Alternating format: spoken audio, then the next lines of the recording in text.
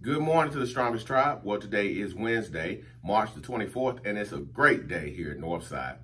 Well, it's actually our first video since you guys have returned back to school, so I hope everybody had a wonderful spring break. Hopefully everybody got well rested. You spent your time wisely. Some of you guys needed to catch up on some work because we are now in the fourth quarter.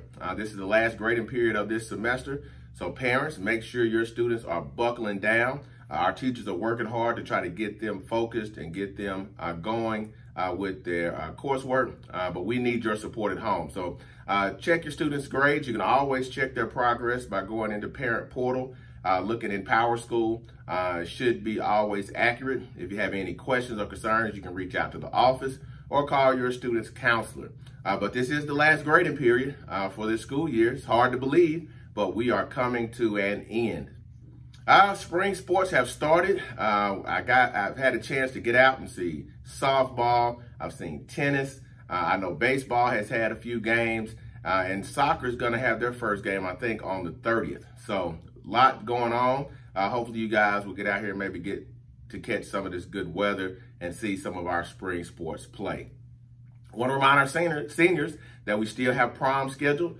Prom is set for May the 7th. It's going to be a wonderful evening at Madison Downs venue. The theme is Chucks, Pearls, and Jays, but it's going to be a classy event, and we're excited that we're able to host prom this year.